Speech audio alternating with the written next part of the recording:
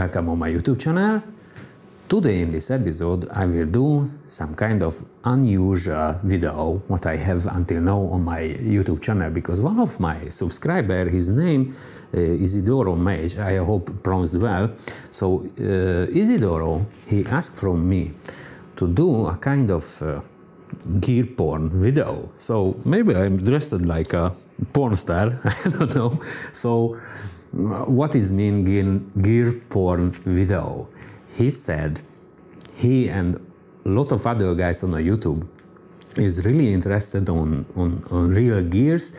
He also interested on my electronic lab. I came from the analog real gear era, so when I was a kid, I just have a possibility really time to time, not always, just time to time to jump to some sound studios or radio studios or whatever and play and mixing on really old gear, heavy, huge analog mixing desk and really huge synthesizer analog cabinets or whatever.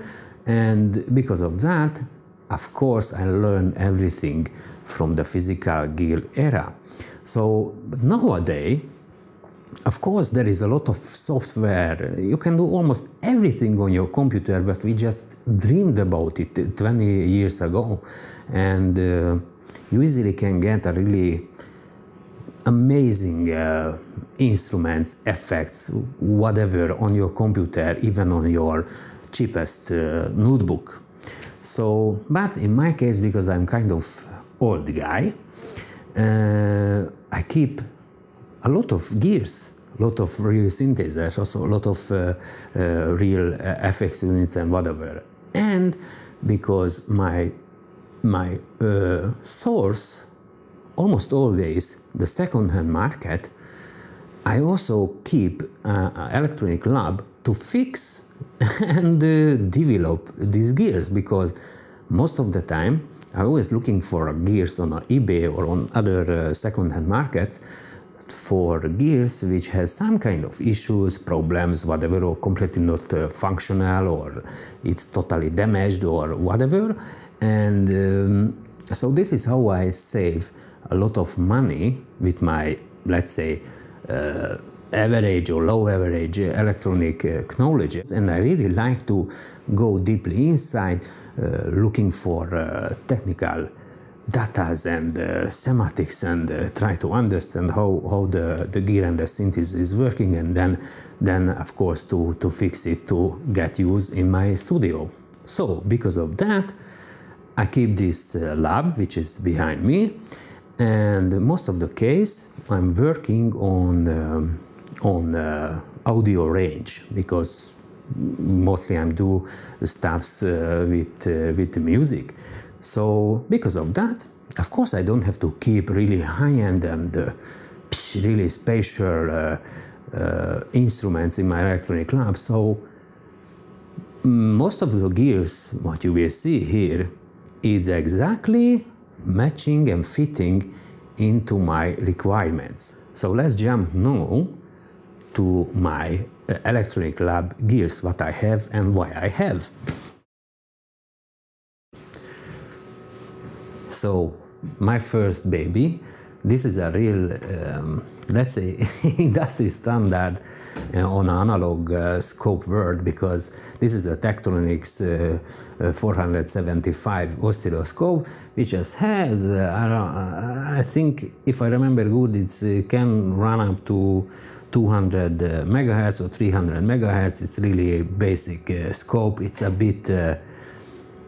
bit old and crusty and noisy, I know, but I really like it because it's really responsive scope on analog signals. So my next device, what I really like on my analog lab, is this Fluke 853A differential multimeter. So why I like this? Because if I'm dealing with amplifiers and preamps, of course the most important in almost any kind of amplification is the biasing of the stages. So with this device I can do really easily a fine-tuning on my biasing, because let's say, for example, now I just hooked up a simple Panasonic battery to show you what it means. So let's say I want on my biasing on my first stage of the FET or the transistor, let's say 0.7 or 0.8 voltage on the biasing, then I just turn this to the value what I want on the biasing, and then here on the differential measurement stage I can see if the planned voltage is differ from the actual voltage. So, and then when I do an adjustment on the biasing, then I really can read out where it's going. So you can see it's a really responsive tool to do a biasing, because with the digital multimeter you just have numbers are jumping and 5, 4, 3, 2, 5, 3, 7, because there is a time to get the measurement on a digital multimeter. But with this tool I have immediately responses on the changes of the voltages, and of course this can go down to the millivolts range. So I just have to, sorry, I will disconnect now this. So I have to come down to the 1 volt and then 0, 0, 0, and here I have a really small, tiny amount of adjustment on, of course, because now I'm not feeding nothing, but you can see if I just touch the input with my finger, the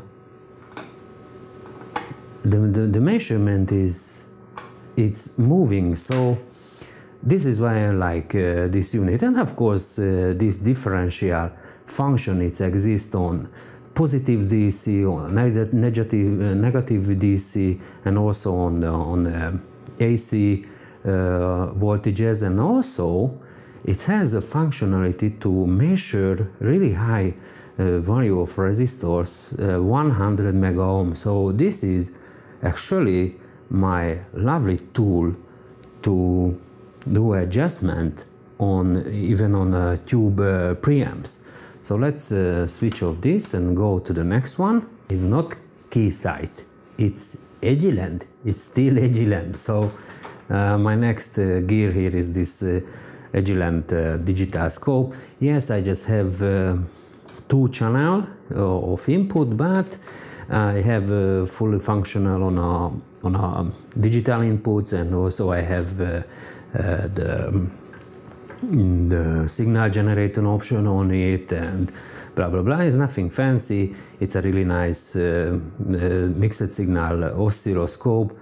Sorry, it's like kind of. So this is the DSOX 2002, which is much more than enough for me to do a basic measurements on a audio range. If you're interested in that, please go to the YouTube and watch what this scope can do for you. My next gear, I don't know what you think or what you not think, and why is it in here in the most important place of my desk, because this unit, it has built in a lot of functions, like for example wait a sec, so I bought this on eBay for 20 euro or 30 euro, I don't remember, of course with some kind of issue, but it's really easy to fix, because everything is just so what's the name of this? This is the Volcraft Universal System MS9160. This is actually a signal generator, a counter, a multimeter, and voltage source. I really like this unit because most of the time when I'm working with breadboards or some kind of developing, of course I don't wanna kill my much more higher precision tools, so most of the case under the developing I use this this universal system because it's for me in an analog range it's a really universal. So for example I can generate here a normal sinus signal, let's say up to 10 megahertz, and then I can adjust here the frequency, let's say on audio range maximum 10K. So I don't know, it's a 2-channel counter. The low channel can go up to 20 megahertz, but the channel B can go up to 2.7 gigahertz. I'm not sure it's on 2 gigahertz range is counting precisely, but you can see here I easily can turn this analog frequency here, let's say to the CCR frequency, and then I can record the output to my tape recorder and I can play it back or whatever. So yeah, it's really a great unit for analog, basic analog measurements, and the multimeter part, it's kind of awful because it's powered by a normal 9-volt battery. I don't know why they design like this, but if the multimeter is go to black, I always have to turn all the device out and replace the battery and place it back to the place. But for really basic measurements, it's a really good 4-digit multimeter. But of course, there is no math functions to calculate power, for example. So this is my analog breadboard killer system. So let's switch it off and go to the next one. This is my next gear. It's a Weller VMD3 digital controlled soldering station.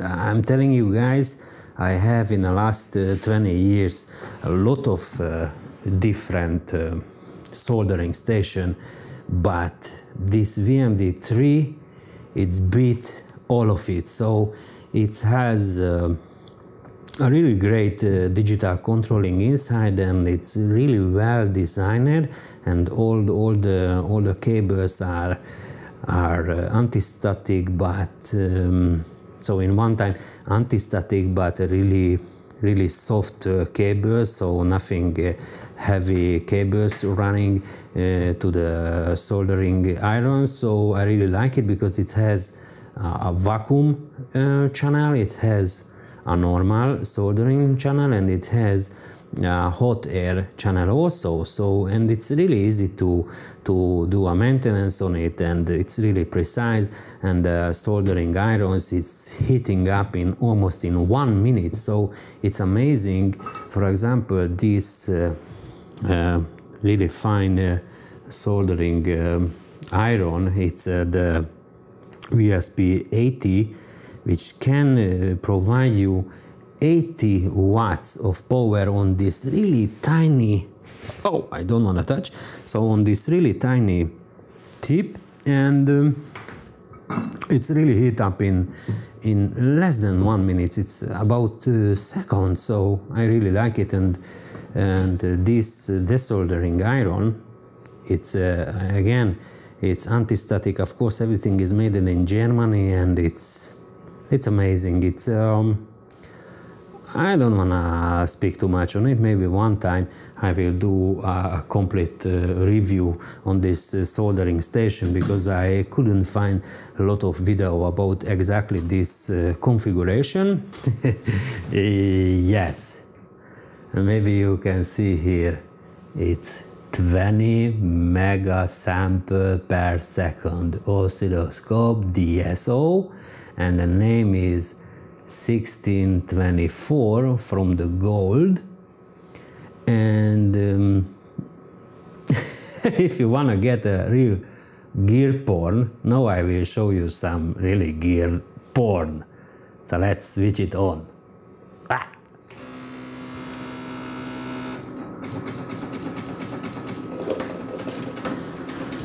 Oh, maybe you.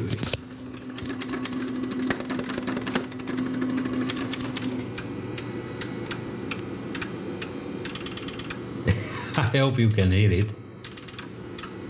So this is how this gold, not gold, so not a metal, gold. This is how this gold oscilloscope is switching on, and this auto calibration progress, it's about 1.5 minutes, but after this calibration you get a really decent scope for the audio range, because it can basically, this is a digital and analog mixed oscilloscope. And what I like about this unit, it's a really weird unit even in a gold 20 megasample per second digital oscilloscope, because this scope, as you see, it's have 1, 2, 3, 4 differential inputs.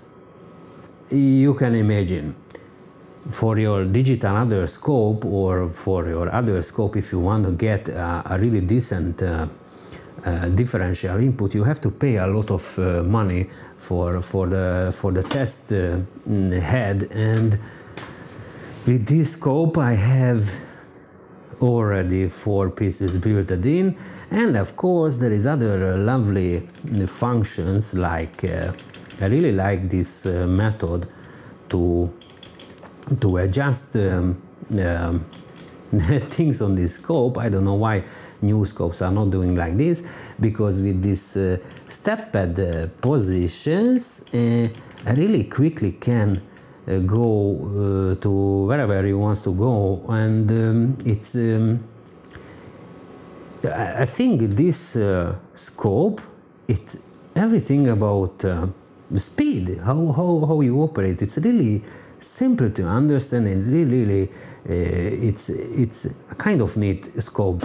It's also built in a printer, so if I'm doing really deep measurement of my gears, time to time I just print out from this scope this small paper. I fold it and I place exactly into the device, and then later on I can see all the settings and all the measurements and all the cursors or whatever on this paper. So later on I don't have to remember what I did, how I measured the stuffs in my gear. And I also really like it on other stuff, because the new digital scopes cannot do analog scope. So now I just touch the pin of this lead. So now if I find the signal on analog way, you see it's a really, by the way, the display, it's a really nice and crisp lines. It's much more better, this screen. I much more prefer this screen than my old Tektronix oscilloscope. And if one time, of course you can adjust the level of the analog scope part, and on other you can adjust the measurements and the reports on the scope. So if I find, let's say, the best adjustment for my signal, then I just switch to digital, and ta-da!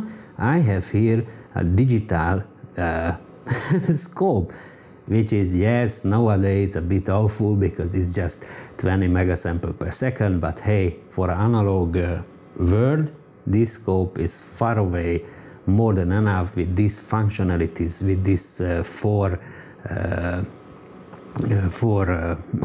differential inputs. And now grab your seat.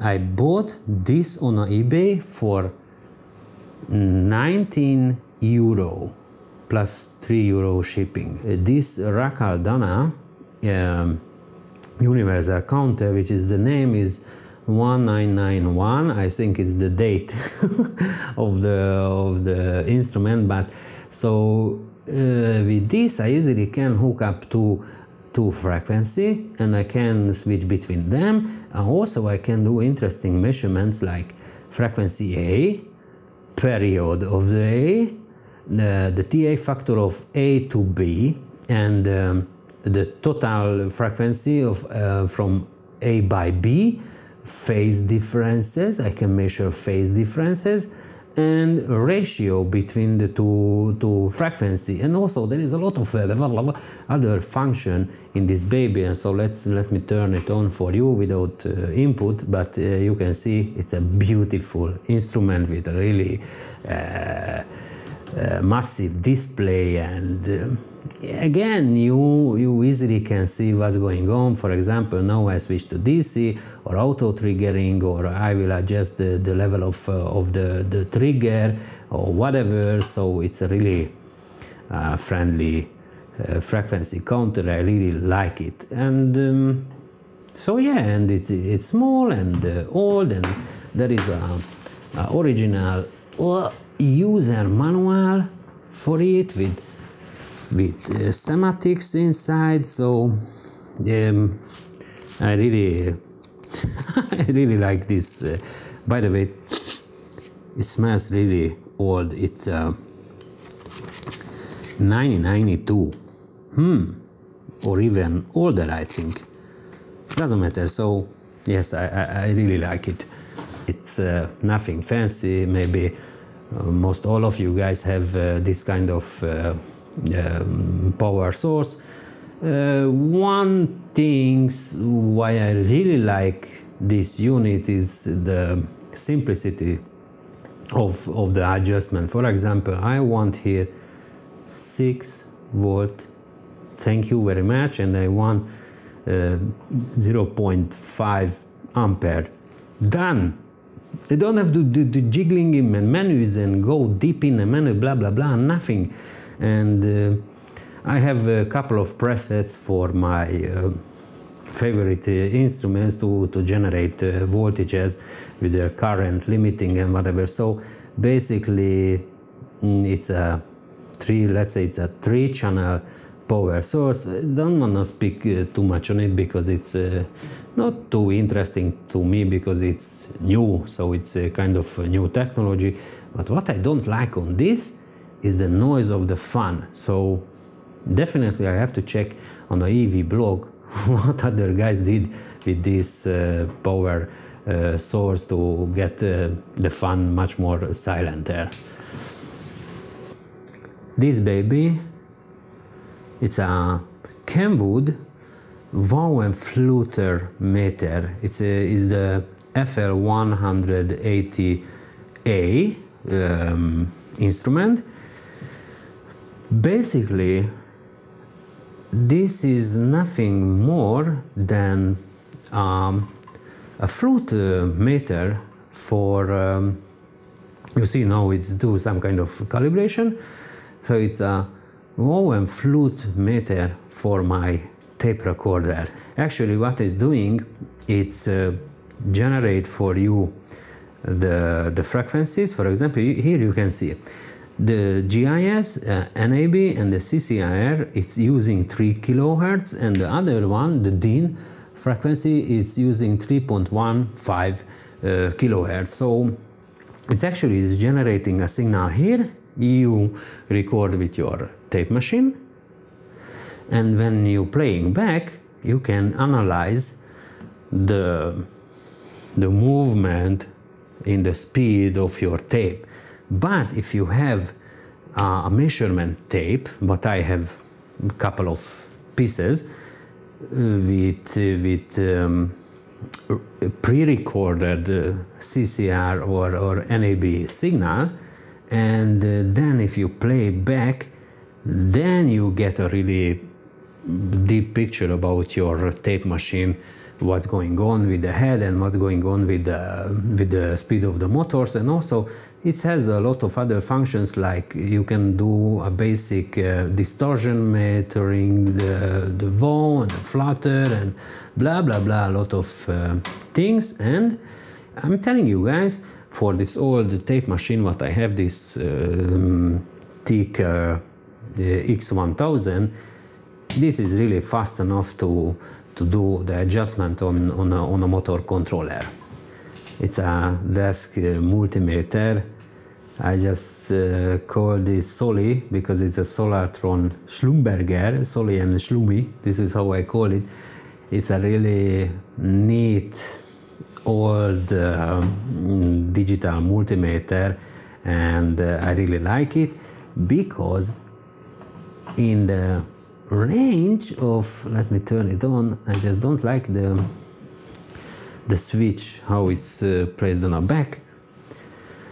So as you can see, it's 6.5 digit multimeter. I bought this on eBay, 50 euro or something like this, of course with some kind of issue, which is really I fixed in a couple of minutes. It's just one diode, it just died in the power circuit, so then the whole unit is it came crazy. So now everything is fixed, and I did a checking with some kind of standard, voltage standard, and it's really performing really well. But what I like about this device, if you switch to 4 digit, and you see it's unbelievable fast.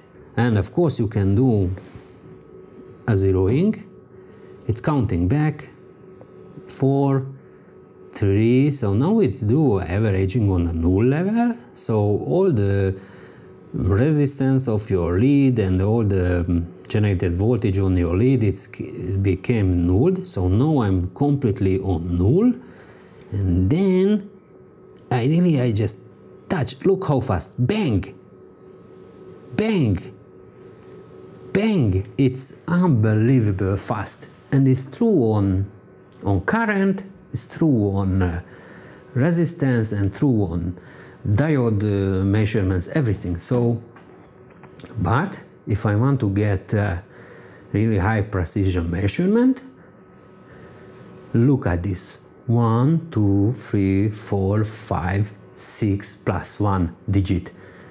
This is this is one of my biggest hunting on the eBay, because yeah, I really like this Schlumi.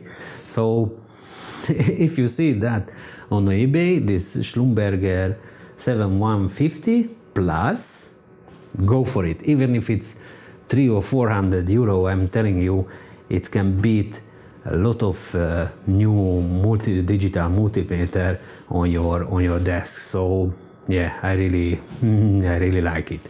This gear is definitely kind of porn actor. Beautiful. It's heavy, it's massive, and you easily can kill somebody with it.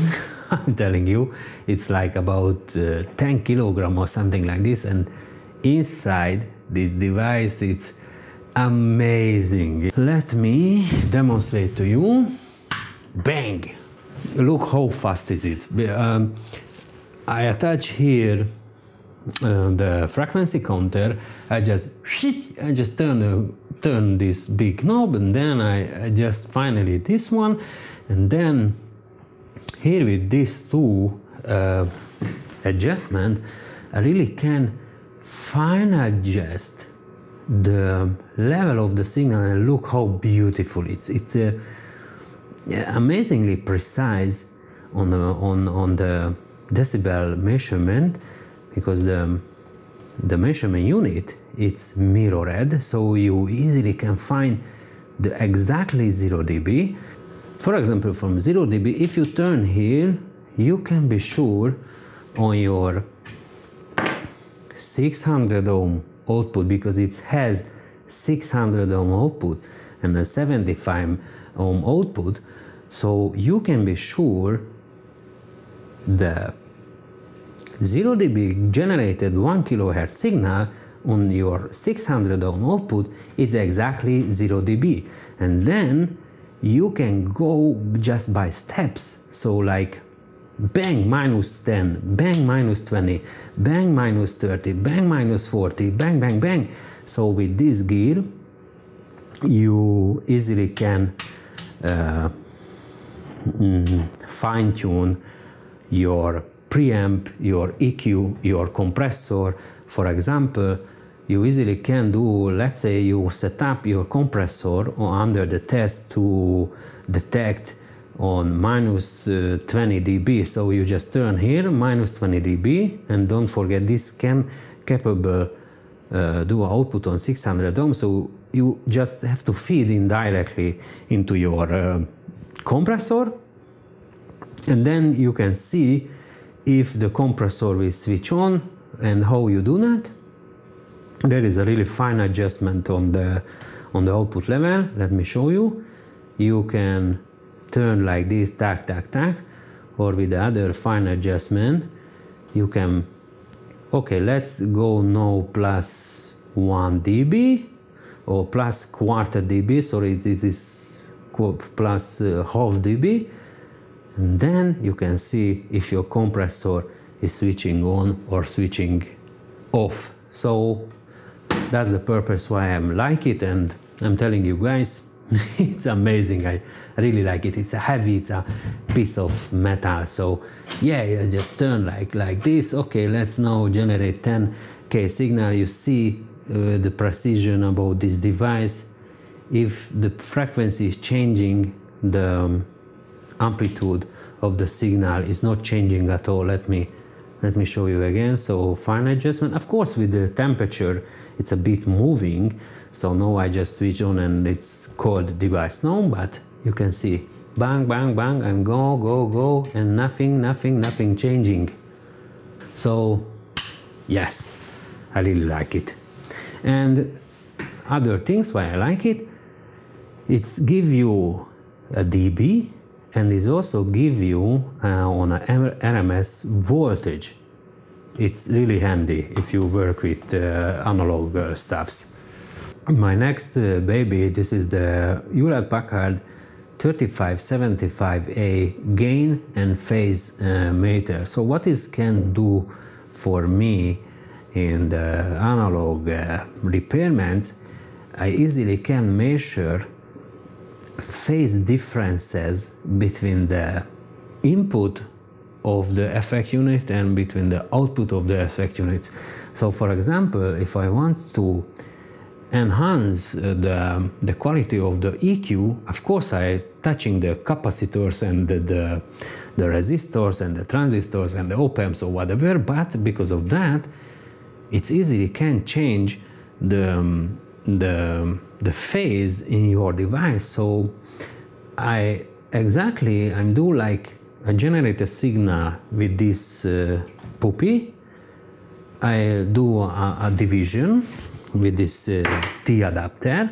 So this one is running parallelly into my A channel A. The other output is running to my gear, and from my gear I looping back to the channel B. And then after I can see here the difference between the two signal about the phase, so how much degree I have phase differences.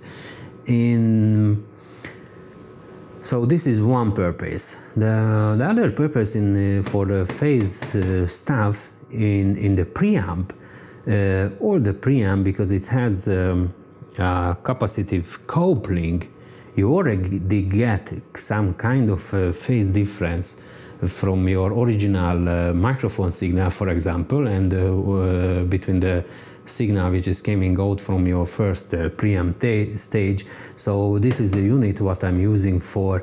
Really, I just simply hook up this kind of small, maybe here you can see, this is I always hook up this small crocodile something to the channel B, and then I can see the difference between the incoming signal and between the outgoing signal from the first preamp stage. On the amplitude, sorry, now we are on amplitude measurement. So amplitude measurements is speaking in dBs. So with this device you can, let's say, the channel A you set up to the 2 millivolt range, the channel B you set up to the 20 volt range, and then you can measure the amplitude differential between the input and the output. So, and it's speaking in dB, so doesn't matter how much signal you hit the channel A, of course, because it's run through the amplifier, for example the mic preamp, then you just will see here in dBs the differences. And of course, if you play with the frequency on the input of your amplifier, then you can see, and even you can plot on your paper with your pen, you can plot the amplification factor on the frequency dependencies. So with this tool I easily can find a problematic coupling or problematic feedback issues in the preamps, and with this tool I enhanced a lot of instruments what I have in the studio, and I don't want to say which one, but in the past I have a mixer, analog mixer, where I go through all the 24 channel with this puppy, and I replaced the capacitors and the op-amps and whatever, and then I got an analog mixer with unbelievable clarity. But now, of course, I've changed to digital, so this mixer is just staying on the corner. So yeah, I really like it, and look how beautiful it is.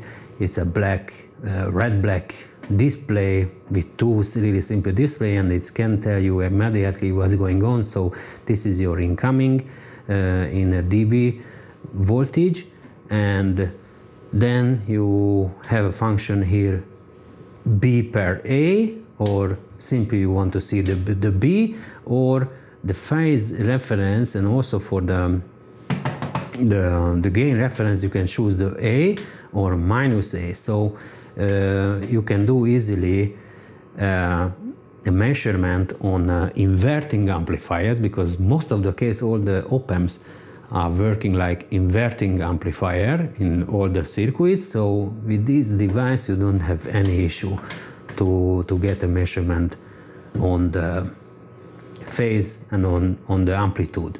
So yeah, I really like it. So it's a simple CD player and a simple amplifier. The amplifier is nothing fancy. I just find in a garbage in Augsburg, in one of our construction field. So I just did some kind of modification inside, and I cleared the path of the signal in this amplifier, and that's all I have. A really basic amplifier. This CD I also find in a garbage here in Berlin, and what I really like about this CD is advanced pulse digital to analog converter, and you can adjust the digital filter. So maybe you can see the pot is there. You have a standard and 1, 2, 3.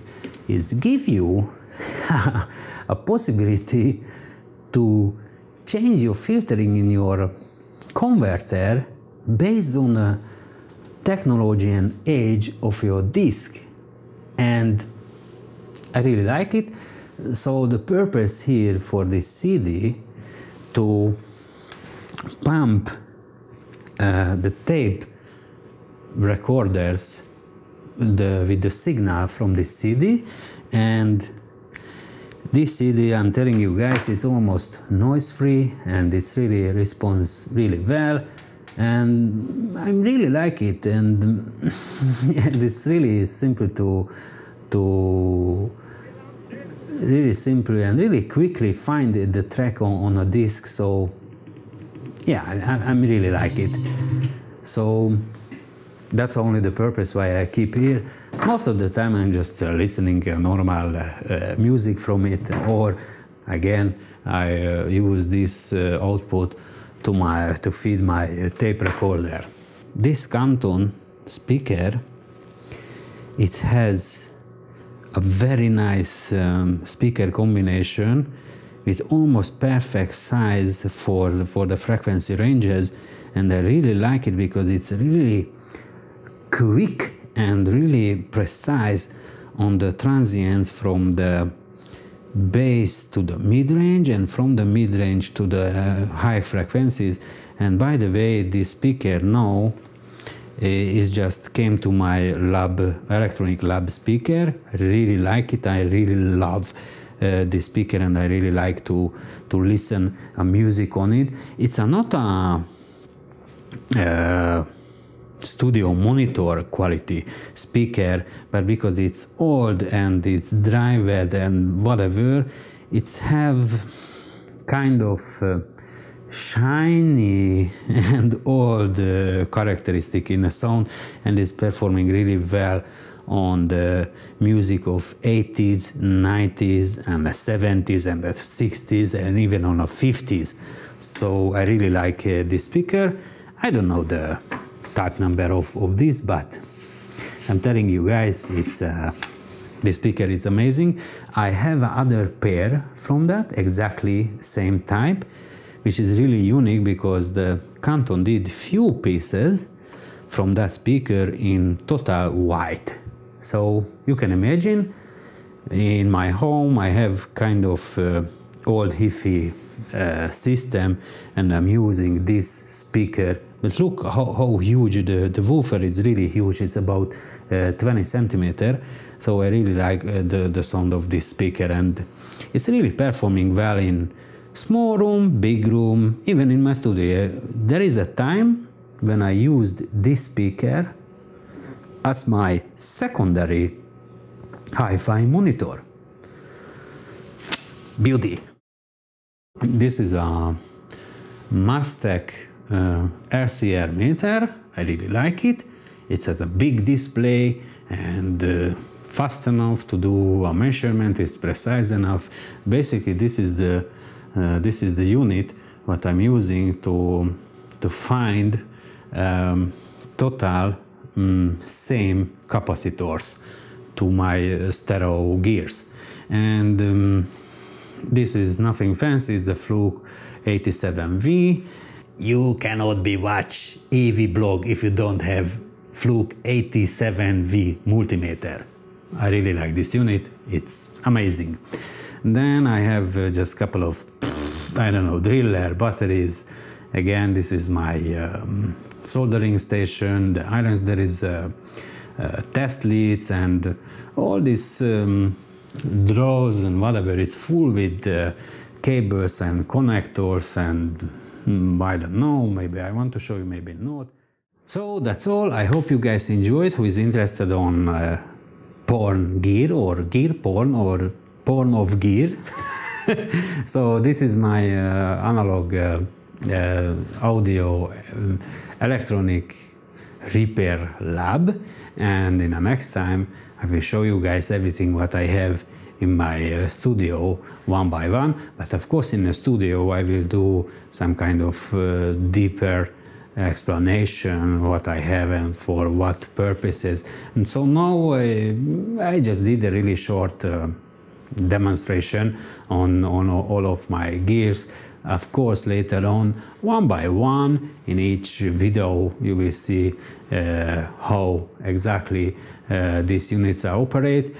I'm not saying I have a really decent electronic lamp, but for my purpose to work on audio range, and with my gears and with my synths and with my effects, it's far away more than enough. So I hope you guys enjoyed. So catch you next time.